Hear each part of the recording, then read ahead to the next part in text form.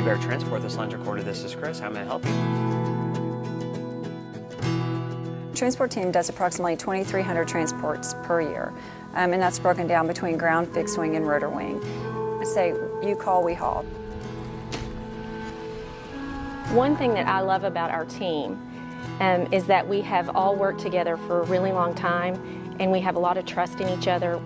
We anticipate each other's needs. We know that our neonatologist and our ICU and our hospital, they support us, they support what we do. They're always there for us, no matter what we have to do. Okay, we do have a helicopter available at this time. And sir, our neonatologist has accepted this patient. We will be sending our crew and our helicopter out there shortly, and in the meantime, if there's anything we can do, please let us know, and we'll be out there just as quick as we can. Bye-bye. 102, 204, 105. So the first thing we do is we get the page, or they call us out on the radio and give us a heads up. If we're here in the hangar, they'll say, you know, you have a pending call.